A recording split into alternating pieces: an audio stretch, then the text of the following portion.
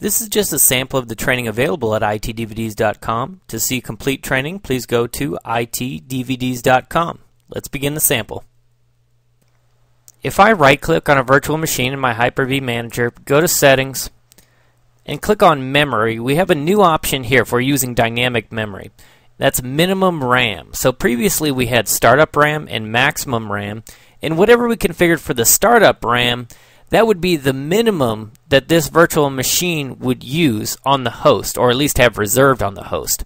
So if we configured it with 2 gigs of startup RAM, then even though that virtual machine might only be using, let's say 512 megabytes once it got started up, it would still have that 2 gigs reserved on the host. So we were kind of wasting 1.5 gigs of memory. So if I go back and let me just shut this virtual machine down here.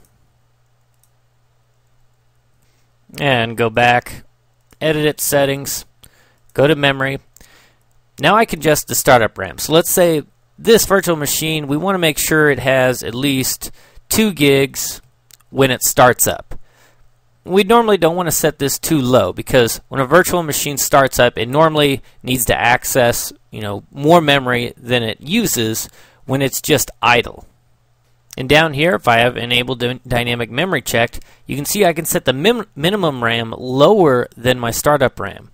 So when this thing starts up, this virtual machine, it's going to use, or at least reserve, 2 gigs of memory, or 2048 megabytes. Then once it gets started up, let's say it's idle for a while, it's going to start releasing memory back to the host through a process called ballooning. So ballooning makes pages in memory available to the host so that they can be used for other virtual machines. So now if we have that virtual machine that starts up, okay, it's using 2 gigs, then it gets going, it's not really doing anything, it's kind of idle. It's really only using 512 megabytes of memory, so it's going to release memory back so that that memory can be used for other virtual machines. This way we're not wasting that 1.5 gigs of memory, say if that virtual machine is only using 512 megabytes.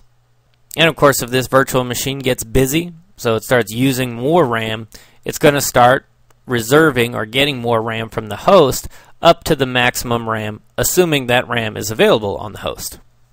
It's important to note though that we can only use this dynamic memory with certain guest operating systems. So we can't use it for like Windows XP or something like that. Windows XP would only see what we have configured as the startup memory. So in this case, if we had Windows XP guest operating system running on this virtual machine, Windows XP would only see 2 gigs of memory. It wouldn't even be able to use these dynamic settings. Also, we need integration services installed on the guest operating system. Operating systems that do support dynamic memory are going to be Windows Server 2012, Windows 8, Windows Server 2008 R2. It has to have Service Pack 1 though. Data Center Enterprise Standard and Web Editions. Windows Server 2008 R2, Data Center and Enterprise Editions. Windows 7, only Enterprise and Ultimate Editions. Windows Server 2008 with Service Pack 2.